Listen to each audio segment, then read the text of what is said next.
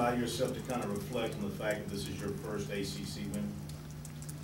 I haven't thought about it, but certainly I guess it's a significant moment just from the standpoint of, like, you know, you think from the standpoint of just getting to this level and dream come true in terms of being able to be a coach at a school like Clemson, and to win a game and now kind of put it behind you and realize, hey, you want to stay here, you better win a lot more. So get after it. And these are the kind of games that you're going to be in.